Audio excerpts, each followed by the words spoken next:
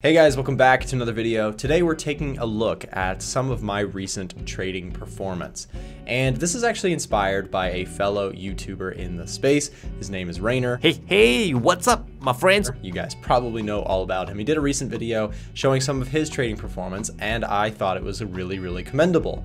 Showing performance in front of an audience is not easy because you're opening yourself up to criticism, and the whole world has comments to say about your trading. And man, I'm telling you, as a person in this space, when I have good trades, I get some praise, and when I have bad trades, I get the sink thrown at me. Right, that's the tough side about being on the influencer side, but I really commend Rainer for making his video showing his brokerage. He logged into his account, it showed the ins and outs, and I thought that was really commendable. So I'm going to try and do something similar here to do what I think is the transparent thing and show some real results from a trading account that I've been running for I guess since 2020, so 3 years now almost. Well, I guess just a little under 3 years. So let's jump in. Again, there are some ups and downs when it comes to this trading performance. It is not all beautiful. The last month has been really good, so you can see up about $21,200 on this account. And I want to go over this. We're going to go all the way through all the different options here. So again, 1 month here. This is the 3-month choice, which is up about 28,000. So I guess from 1 month to 3 months, not a huge difference. But as we get into this, it is not all glorious because I'll go over the strategy just briefly here. In this particular trading account, what I focus heavily on is trading indices and trading gold.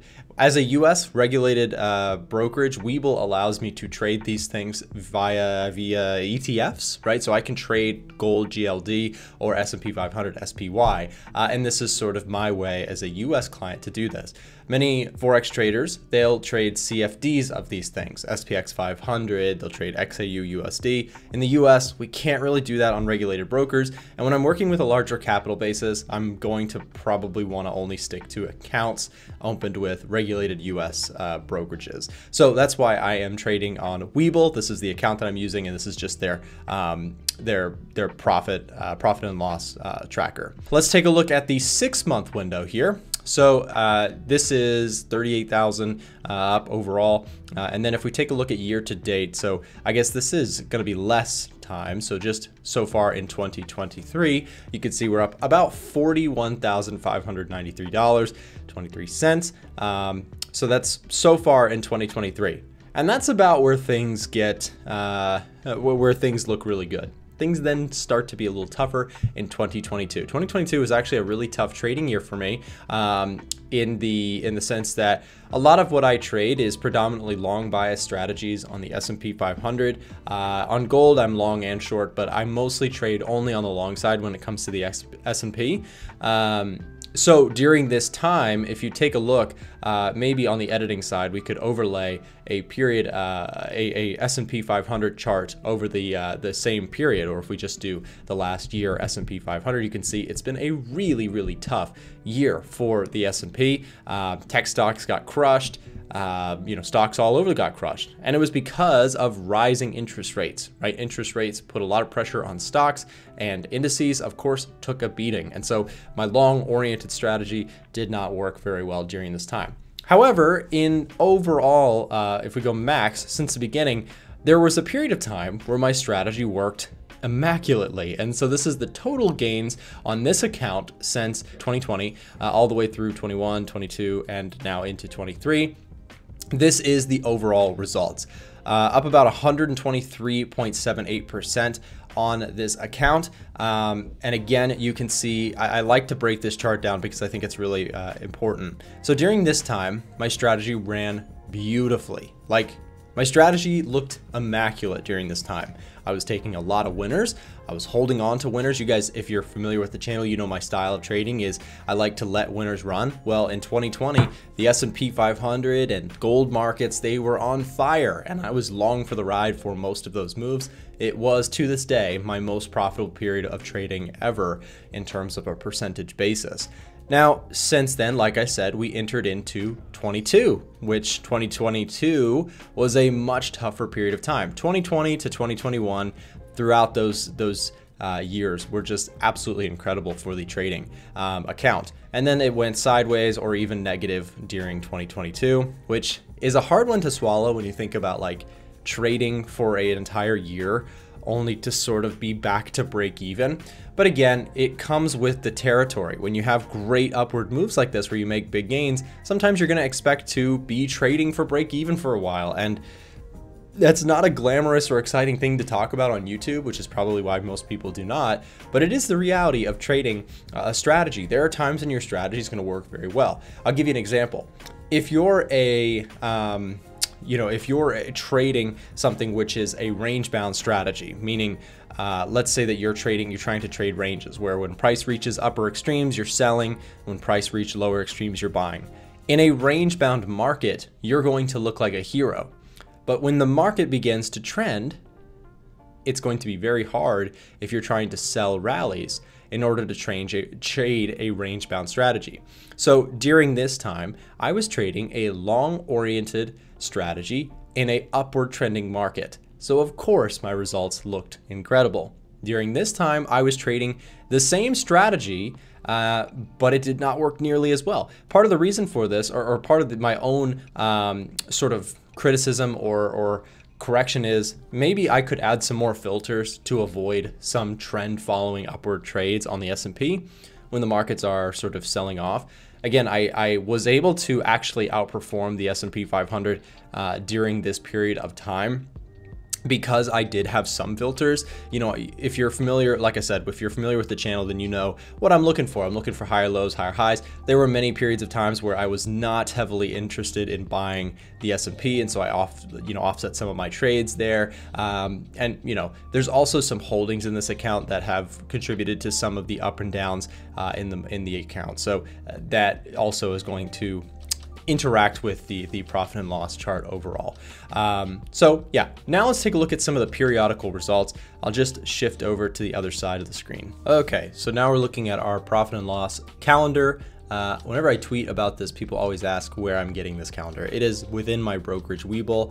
Unfortunately, Webull I think is only available to the US clientele, so I'm not sure about that. You could take a look if you'd like, but it is the brokerage that I use. It's regulated, you know, by the same stuff that most of the brokerages are. Anyways, I want to go through month to month here a little bit of some of the results. Now, I have added to this account over the years. I've built it up in terms of depositing and things like that, so you'll see that the percentages are much smaller during earlier periods of time. But anyways, let's go through this. So you can see that the starting year 2020 was really good, right? We had several really green times, green months. We only had 2 red months out of the entire year. So it was a really, really good year. By the way, I marked this out because I think this is my private account number. I don't know if that's sensitive or not, but I just covered it because, you know, this is the internet after all. Pretty sneaky, huh? Anyways, let's go to 2021. 2021, we had a really, really great year, though we did have some wild swings along the way. So you can see, you know, some months are absolutely crazy. Here was like our best month of the year was up $19.5 thousand in 1 month. Now the worst month was down about 5.25K. So yeah, that was a really, really good year. And again, I mentioned, remember, 2022 was the year that I gave back some of the profits big time. So you can see here is 2022. And this, again, guys, this would be ripe for criticism on YouTube. People saying, Nick, how could you possibly think trading 1, 2, 3, 4, 5, 6, 7, 8, that many months, right, in the red? It seems like a terrible strategy. And again, this is the problem with, you know, trying to use short-term bias to say like whether a strategy works or not. This strategy does work. It just has tough times, and I'm willing to accept that. I know that not everybody is with their strategy. You know, I can understand that it's very reasonable to say this is a really, really tough year to go through, which it was. Giving back a lot of the profits that I worked so hard to get was painful. And it is, you know, if I'm being completely honest, it's just sort of trading 101. There are times where things are really good. There are times where things are bad. The overall point, though, is that you guys saw that chart early on. The overall long-term expectancy of this trading account is to continue to slowly climb. And that's all that really matters, in my opinion, for this stuff. Is I'm not trying to get rich quick. I'm trying to do this thing the right way. And I hope to grow this account to millions and millions of dollars over the years. Slow and steady, doing it right. Anyways, you can see big down month. 17,000 was the worst month, down 17,000.